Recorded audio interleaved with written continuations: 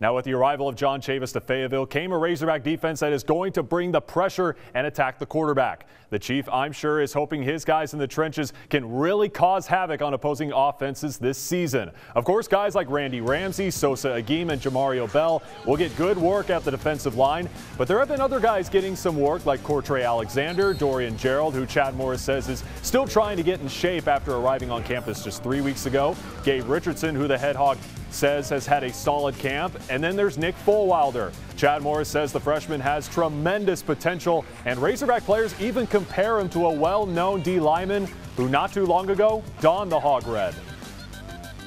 Nick is one guy who is just going to splatter and just hit you every single time. With him being 6'7", 260, the boy's strong. Put his shoulder on you anytime. We going through camp, and you know, you go 4 or 5 days in a row, straight contact. It's kind of hard to just expect that contact every single time, but Nick likes that. And he's a freshman.